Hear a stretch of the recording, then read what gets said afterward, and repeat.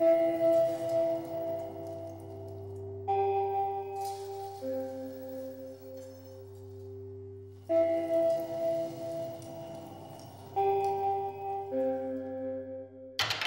1995, a new plant pathogen was detected in a California woodland north of San Francisco.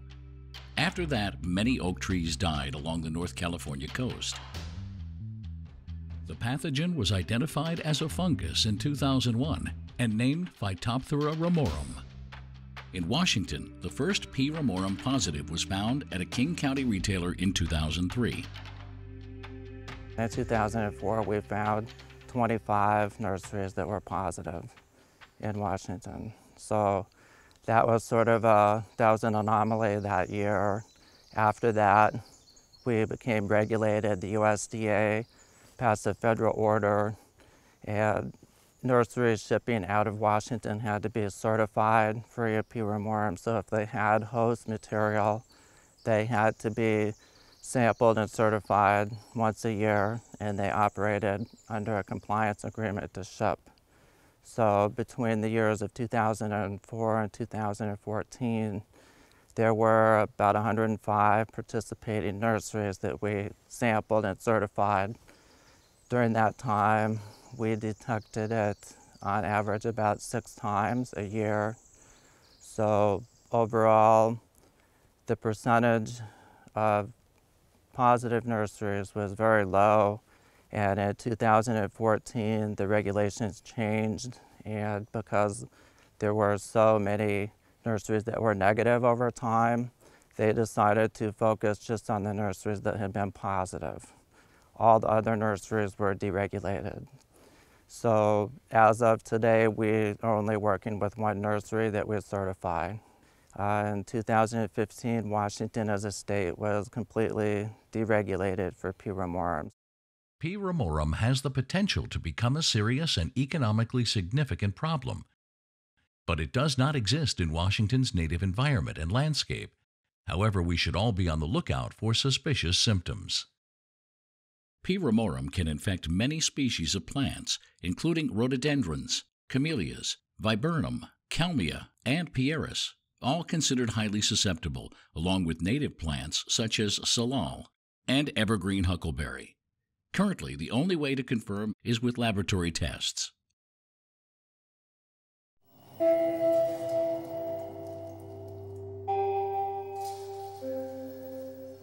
This is the story of a P. ramorum detection at Bloedel Reserve and how they worked successfully with regulators and researchers to mitigate the disease and prevent further spread.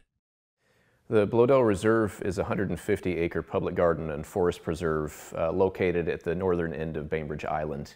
We have about 20 distinct landscape experiences, including gardens and forest landscapes. And really it was developed by Prentice and Virginia Bloedel.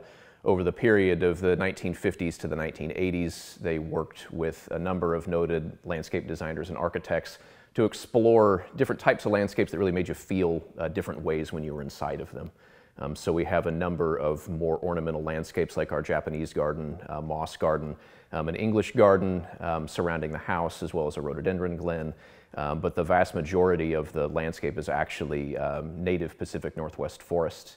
We opened up to the public in 1988, and we welcome about 50,000 people a year annually to experience the place. Prentice Bloedel was a conservation pioneer and an early advocate of the positive effects of immersion in landscapes to human health and well-being. So one of the things you'll notice when you walk around here that's different about different between us and other public gardens is there's no signage anywhere. There's no landscape signage, there's no directional signage, and the whole idea was you were meant to experience landscape to be immersed in it and to leave all the stuff behind that plugs up your head on a daily basis and really to experience the landscape as art. A team of gardeners and a plant health manager tend to this special place in the Pacific Northwest.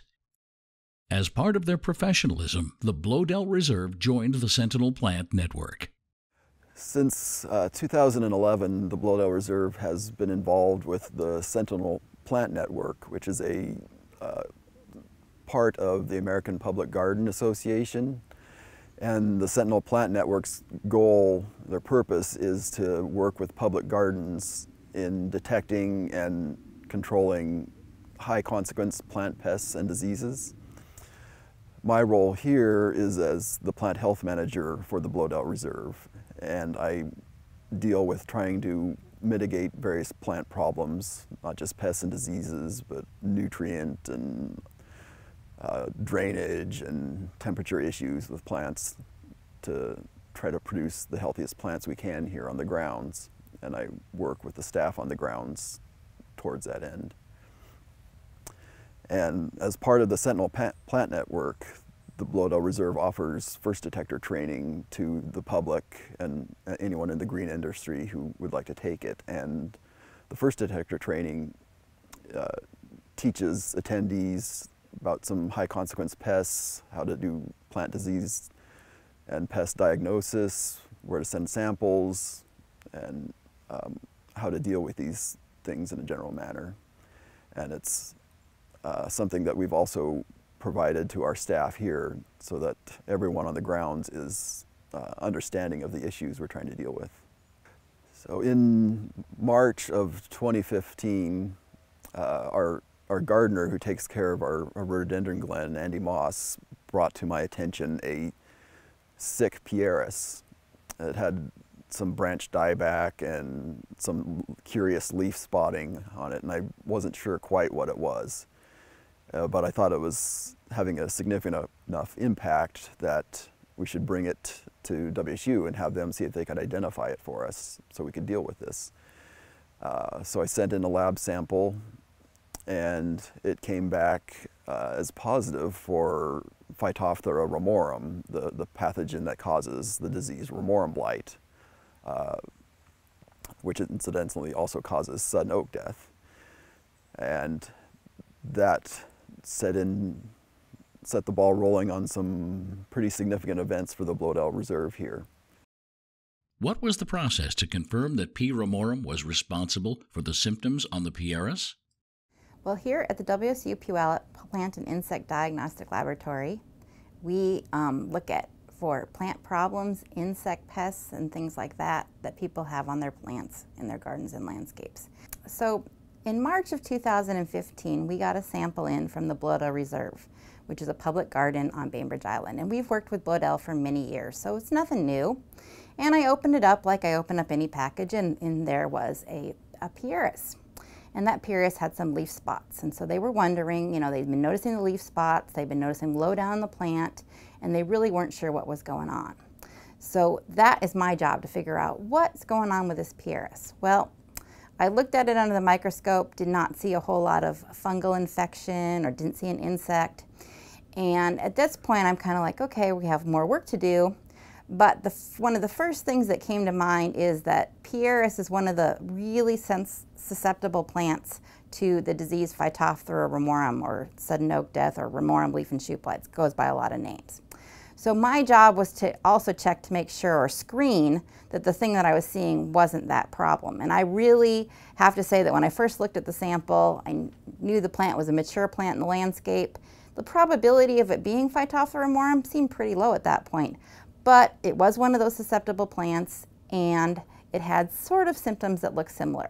So what I did is I took the sample, and I took a little bit of the tissue, and I used something called an enzyme-linked immunosorbent assay, a big long word for a test kit. And it functions basically like a pregnancy kit. You grind up some sample, you put a test strip in, there's a line that says the test worked, and then if your pathogen that you're looking for is in that sample as well, there'll be a second line. And so this particular sample first did almost nothing. It was just sitting there, the test was working, and I thought, okay, good, don't have to worry about this Ramorum pathogen. And then about, another 5 minutes later, I looked over and I said, oh, something's wrong, because there was a second line showing up that meant that that pathogen was possibly present. Now at this lab, that's about the level of where we go. We go to Phytophthora present. For the most part, our clientele can then have management tools to stop it. But because we have this federally regulated issue called Phytophthora ramorum, we needed to go the one step farther and figure out what the specific Phytophthora is. Our lab does not have that really testing capacity. So what I did is, at this point, I recognized that I needed help. And so I took the sample, and here at WSU Puyallup, Dr. Marianne Elliott and her team have a great program on Phytophthora, and I handed them the sample and said, okay, this is the situation, this Pieris in the landscape, been there a while, last couple months it's been having this leaf spot. Can you tell me, is the Phytophthora that I think I detected really there, and what actually is it? And at that point, my job was basically done. I had started the diagnosis and got it to the next specialist. Dr. Marianne Elliott cultured the plant tissue and microscopically examined the fungus that grew out. It appeared to be P. ramorum in culture, but to confirm the identification, she took it to the WSU Puyallup Molecular Biosciences Lab for sequencing. So the Bloedel sample came to me initially as a culture plate that Marianne had isolated from a sample that Jenny received through the plant clinic. And it to them looked like a Phytophthora, but they weren't sure exactly what species it was. So they handed it to me and I ran a DNA sequence on it. And the DNA sequence analysis is basically looking at a specific region of fungal DNA that, the region is general to all fungi, but the sequence itself within that region is specific to a species. So I can use the DNA sequence analysis to determine the species of isolates. And I do that fairly regularly. So with this sample, I ran the DNA sequence, and I was relatively surprised that it came back as Phytophthora ramorum, because to my knowledge, we hadn't received a P. ramorum sample through the plant clinic before that. I knew Jenny would be interested too, so I texted her. I knew she was at a conference, and I texted her, and apparently she was in a session, and saw the text and excused herself to the hallway and called me back. And I let her know that it was P. ramorum, and I also let Gary and Marianne know. And so Gary then notified the WSDA and also APHIS, because APHIS is the agency that determines what steps we would take next after a P. ramorum detection.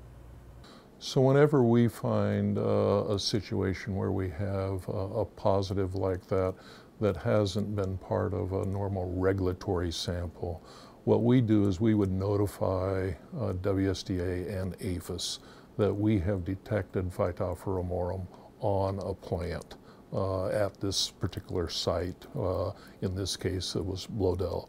So what I ended up doing is I sent an email to the Western Regional Director for APHIS, copied it to the state APHIS people and WSDA, notifying them that a sample had been sent to our plant clinic and that we had confirmed that it had Phytophthora ramorum.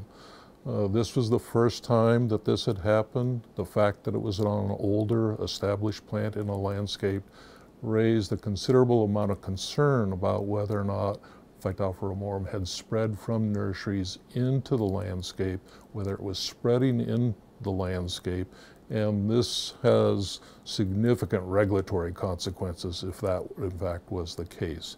So I think I sent the email off at about 11:30 in the morning on a Friday, and I went to have lunch at a fast food restaurant, and I was walking in the parking lot and my cell phone rang about 45 minutes later, and it was the Western Regional Director from APHIS asking me about the email and the concerns about the sample. USDA, APHIS, and Washington State Department of Agriculture met with Bloedel the following Tuesday to collect samples that were then sequenced at the WSDA lab. The pathogen DNA tested positive and confirmed the presence of P. ramorum at Bloedel. Once a positive is detected and confirmed, we will respond to the location. We coordinate, my department, USDA, coordinates with WSDA, Washington Department of Agriculture. We visit the site. If it's a nursery site, we will perform a delimitation survey, sampling all symptomatic plants that we can locate within the nursery. We also set up a quarantine area, which is for both nurseries and residential landscapes. That's a 10-meter radius around the positive plant. And in that area, we will set up or cordon off that area so that we don't allow movement through that area for a 90-day period minimum. We will sample any symptomatic plants in that area. We will set up a 2-meter destruction radius around the positive plant. And in that area, we remove the positive plant as well as any other host plants in that area. We may take out some symptomatic non-host plants if they're expressing a lot of symptoms as well. That material is double bagged, contained. We practice really extreme sanitation in that area so we don't inadvertently move any pathogen out when we're destroying the plant. The disposal of that material is by deep burial or burning to ash or steam incineration. In the second year, we will go back to the site and conduct another delimiting survey of that area, and then in the third year do the same, and if we pick up no more positive, then they're released. That site is released from regulatory action. So during the surveys, our lab generally has 2 or more people there at the survey site, and we help conduct the survey. And then when the survey's done, we bring all the material back here to the lab, and that's when we start our testing process. Initially, when the pathogen was first detected at Bloedel, we conducted approximately a survey a month, and then we moved to the quarterly. And so now we get approximately 1,000 samples a year from the nursery. And once the samples get back to the lab here, we do initial screening, and then we eventually end up doing DNA analysis on the samples. And if there's a positive, that gets sent off to the APHIS for final confirmation. Ramorum blight is a federally regulated disease, and what that means is when it shows up in a garden or a nursery or a residence or anywhere within the U.S., the United States Department of Agriculture gets involved because this disease has very significant potential for economic impact on the regions and states where it's found. And so within about 3 weeks of its discovery here on the reserve, the USDA showed up along with the Washington State Department of Agriculture and people from Washington State University who do a fair amount of research on the subject.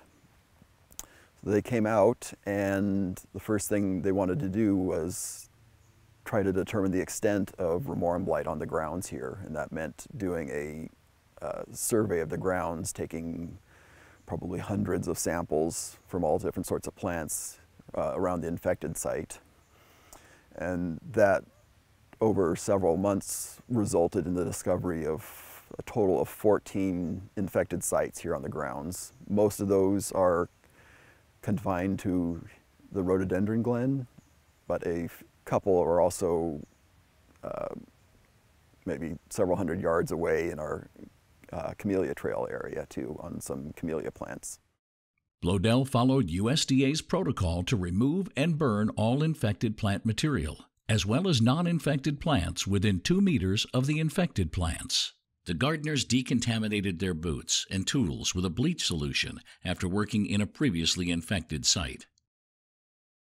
The federal and state departments of agriculture also conducted an investigation to trace back to the supplying nursery and prevent further movement of the pathogen. So when we started the traceback study, we looked at each individual site. We then referenced our plant collections records, which was very important given that the situation that we had at the reserve was we had just completed a large renovation of the rhododendron glen and the valley, so we had introduced several hundred plants within a very short period of time, and it was during this process that we noticed the problem and started to implement mitigation processes. So I assembled a list of all the vendors that we had received plants from, pinpointed how I acquired and propagated things in-house or bought things from external vendors, provided those lists to USDA. Then they subsequently traced those back to various different nurseries, did an inventory of those nurseries. Unfortunately, that didn't give us any conclusive evidence of where we came upon the disease, so it's quite possible that it had been here for years and just was undetected. But it was a fairly simple process to run through. The most important aspect of that was just having a good record of where plants came from, where they moved in the garden, and how they got to be in their final location. Removal and destruction of infected plant material, decontamination of boots and tools, and a traceback survey intended to find the source of the infected plant were all USDA protocols to stop the further spread of the disease. P. ramorum can also spread through water flow when rain or irrigation water carries spores across the soil. Part of the USDA mitigation plan that we worked on was to limit surface flow of water, be it in the beds in infected areas or trails. So we systematically went about monitoring how water moved on the surface in those various quarantine sites, how visitors moved through those spaces, then developed individual plans for each site, taking those elements into consideration. In the site that we're standing in, we redid all of the trails to slope water runoff to various drain systems. So a number of most of the sites have pretty extensive drainage under those, but it was all how to just eliminate any surface water runoff. Bloedel Reserve has approximately 2 miles of trails and lots of visitors, so there was concern about spread of the disease to other parts of Bloedel by the visitors. But they had to figure out how to manage visitor movement in a way that wouldn't change the Bloedel experience. One thing that I've appreciated in the collaborations with outside organizations is when we found what the issues are, that we have been encouraged to find creative solutions that match our mission. One example of that is the use of woven fences. We had to place barriers in landscapes that were impacted by Phytophthora ramorum, so we could prohibit people from entering into those landscapes, and instead of being required to have posts with yellow caution tape on them to keep people out of there, we were able to develop some really attractive woven fences that are low to the ground that serve that purpose very well, but also match the aesthetic of what we're trying to do here. And for us, the experience is key. It's at the forefront, and we really wanted to make sure that it wasn't compromised by having to deal with this pathogen. Phytophthora species, including P. ramorum, typically produce spores that allow them to survive in soil. Steam treatment has been shown to be effective at removing inoculum of these pathogens from soil, pots, and media. Steaming is a method that's used to decontaminate soil for a number of different pests and pathogens, and in our case and at Bloedel, we're using it to remove Phytophthora ramorum from the soil. But heat will kill everything, so it's a very general kind of treatment. And so we have to heat the soil to a certain temperature to be sure that we kill all of the spore stages of P. ramorum. And that temperature is 50 degrees centigrade, or about 122 Fahrenheit. And so we have to heat the soil to that temperature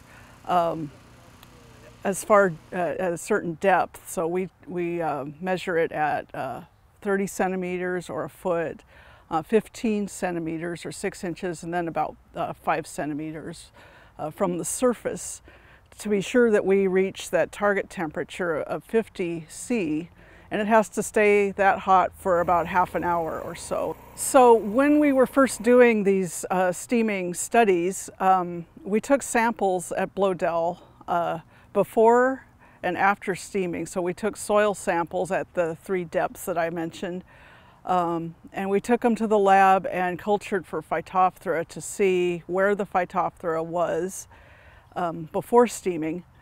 And then we took the same samples in the soil after steaming, and we actually didn't find any.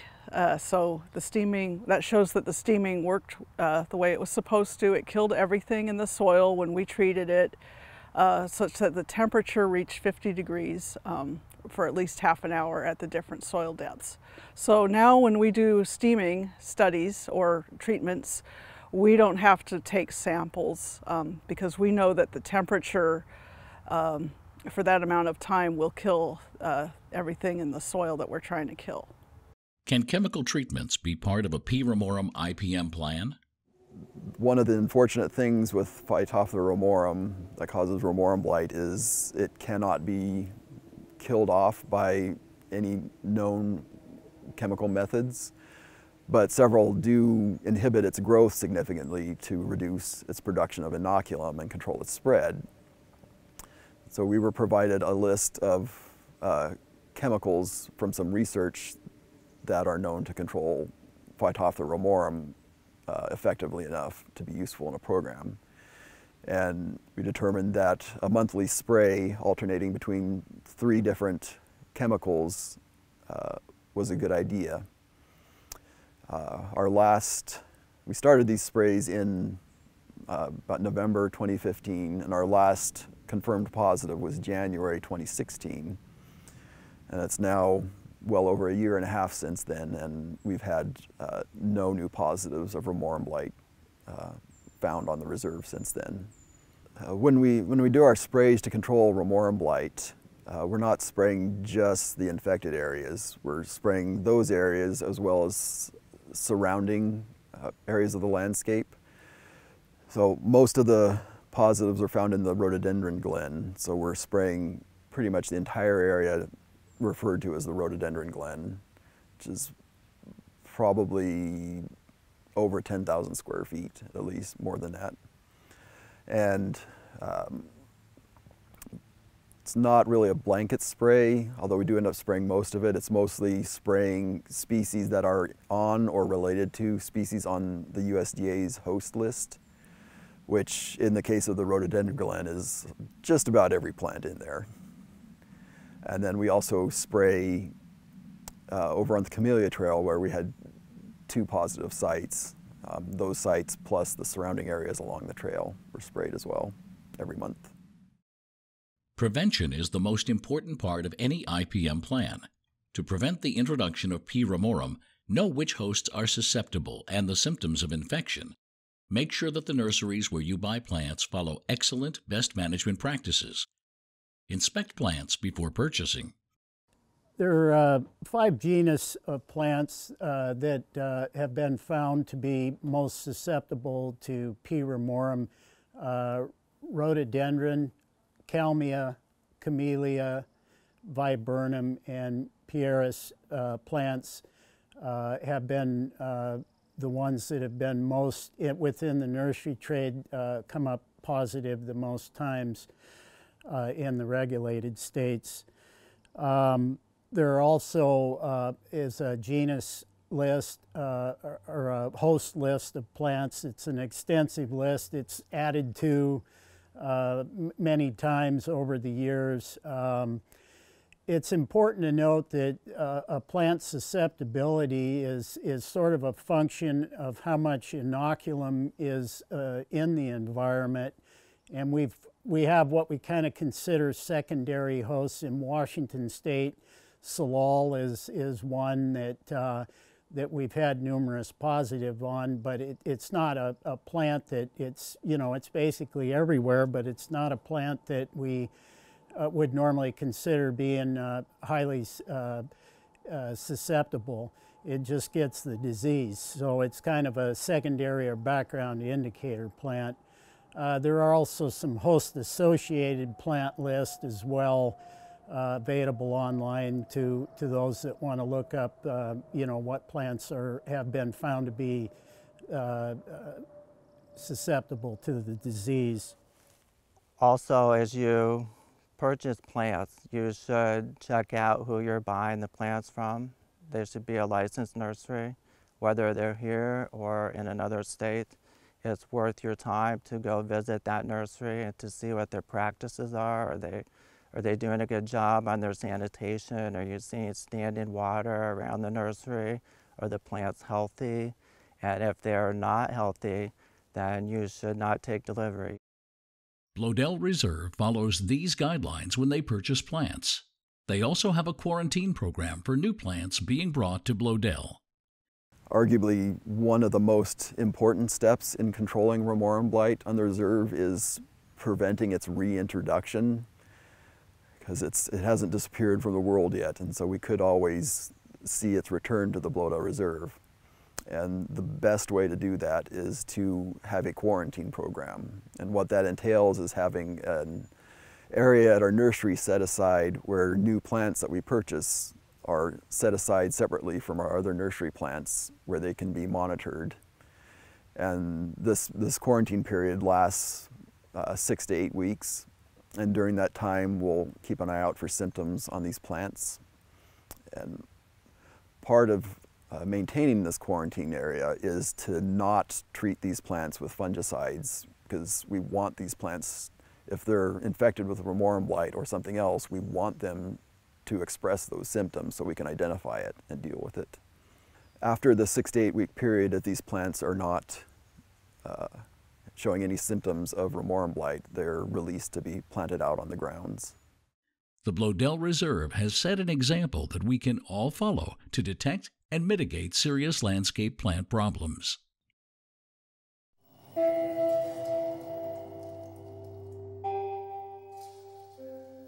Phytophthora ramorum research and education has been ongoing at WSU Puyallup for over a decade and will continue into the future. So in 2003, Phytophthora ramorum, which causes the disease sudden oak death, was detected in the state of Washington. It turns out that conifers such as Douglas fir and grand fir were also added to the host list. As a result of that, because of the research that we've been doing on Christmas trees, there's a potential implication for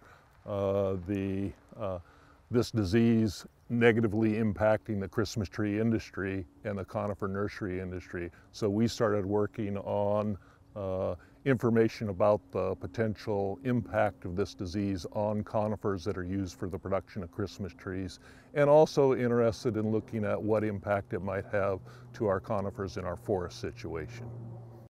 So when we started this project in 2003, we did not have the facilities here to actually conduct research here at Puyallup. It's a federally regulated exotic pathogen, so you have to have specialized facilities, containment facilities to do this work. So initially we were doing research on this using facilities at Oregon State University. In 2005, we were able to construct a biocontainment facility here at Puyallup, as well as in 2007, I believe, start a molecular lab. And molecular aspects of identification of different genotypes of the pathogen are extremely important in doing research. So our program consists of research activities.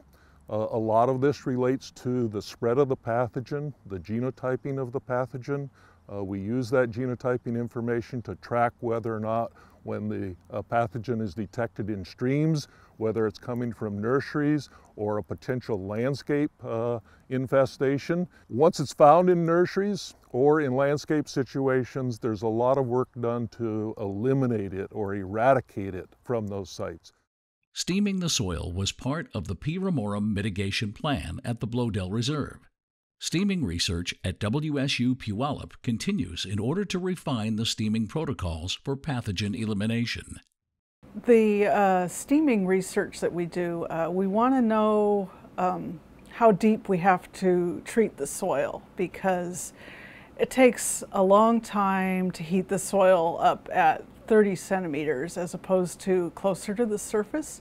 So if we didn't have to treat it all the way down to that temperature at 30 centimeters, that'd be really great. So one of the things we're looking at is how far into the soil the Phytophthora spores can travel, how deep they can move. So we have a couple experiments where we're looking at that. In our lab, we have a soil column set up that have different thicknesses of soil at the 3 depths we're talking about, 5, 15, and 30 centimeters. And we put Phytophthora ramorum infected leaves on top of those columns, and we let the spores move down through water and see how much Phytophthora comes out. So we're doing that experiment in our biocontainment lab. And then we're doing that on a larger scale at the Norsduck facility in California at the research site. And we're doing that in bigger columns under field conditions. And so we're looking at how deep it can move in the soil. And depending on the soil type, it's different. So we don't know yet. Biocontrol research is also being conducted at WSU Puyallup. Biocontrol is a good alternative to using chemical fungicides. Sometimes you don't want to use chemicals. Chemicals can kill the beneficial organisms in some cases. But they are not always as 100% effective as chemical fungicides, but they can still control the amount of inoculum that's out there. So we've been looking at a fungus called trichoderma, which has been shown in laboratory experiments to actually parasitize the Phytophthora. So it'll grow towards it. It'll make antibiotics that will attack or degrade the Phytophthora. It'll wrap around it and actually penetrate the Phytophthora. So this stuff works great in the lab. So we are testing it in field conditions in the soil at Blodell. And there's commercial trichoderma products. So we tested one of those that has a species that came from Alaska, so it's adapted to colder soils like we have. And we're also testing a new one that's being developed by Tim Widmer, who's a researcher at USDA, and he found that this trichoderma species is very aggressive towards P. ramorum, and he did that study at Norsduck, so we tested that one out there as well. So we're still doing this study, and we don't have clear results yet about how well it's performing, but we can see that the trichoderma does stay in the soil for at least 6 months, maybe a year. In addition to the P. ramorum research program, WSU has an education program for nursery and landscape professionals, homeowners, and master gardeners to learn about symptom recognition. Early detection is key to reducing the risk of a widespread outbreak. The Phytophthora ramorum detection was unexpected, but the Blodell administrators and employees tackled the problem head-on. They worked thoughtfully and diligently through the process with USDA, WSDA, and WSU to stop P. ramorum in its tracks. So one of the things that I'm most proud of that has happened here is the collaboration that has happened with us at the USDA, WSU, and with the Blodell staff. And we've worked hard to bring everybody together to come up with ideas on how to best contain the pathogen. It's a very unique situation, the only one that's happening in the country. So it's important, and as we're going through, we're learning, but we all have a lot of experience that we bring to the table and sharing that. And I really think that we're doing a good job here. And so we had sampling, very intensive sampling last year, and it was negative. And that came after a year of very intense mitigation efforts. So that to me says we're on the right track, and our work here will continue into the future. So this is an excellent example of actually how the process and system should work. because here we had the Bloedel Reserve. They're a member of the National Sentinel Plant Network. They're constantly looking for unusual things that show up on plants. They submit these samples to the plant clinics, particularly the one here in Puyallup, and for accurate identification of these. And so this was a situation that because someone was looking, in this case Bloedel, but it could be a landscaper, it could be a homeowner, it could be people in my crew who are out looking and stuff, and they see something that's a little unusual, and they submit it for proper identification. And as a result of that, this detection was made. So far, the Bloedel Reserve has been very successful in controlling Ramorum blight on the grounds here. And while all these steps that we do are incredibly important in controlling this and having such good success, I would say the number one most important thing that we have done that helps with our success is having all our staff on board and very willing to take care of this disease and knowledgeable. And the crew here at the Bloedel Reserve has been absolutely fabulous, and we could not have had the success that we've had without their involvement and interest and love of the gardens. I think, just honestly, I'd say that we feel very fortunate because we had some lemons to deal with, and we were able to make lemonade, but do it through partnership with people that are experts in things that we're not. And as a result of that, our staff has learned a whole lot. I think that our experience has actually improved some, and we've been able to develop friendships and partnerships that have gotten us through this, and I think also serve as a platform for as we move ahead. So I'm just really thankful.